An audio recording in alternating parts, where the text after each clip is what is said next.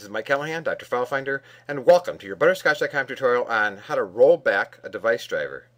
Now, while for the most part having up-to-date drivers is the best policy, once in a while you update drivers and a device starts working strangely. So you can try rolling it back. So we'll click My Computer, right-click, select Properties, opens up, click the Hardware tab, and here click Device Manager. In Windows Vista, you can go into Control Panel and there's a Device Manager option. Now you see here that I have all my devices listed. Now obviously the premise for being able to roll back a driver is the fact that it has been updated. So we'll right click, select Properties, click on Driver, and you see here is the rollback driver. Now I'll click on it, and what it's telling me is that no driver files have been backed up for this software. In other words, it hasn't been updated, so there's nothing there backed up to reinstall.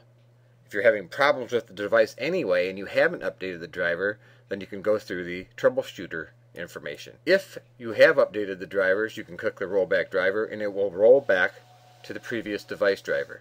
So, once you're done with that, click OK, close this out, and that's all there is to it.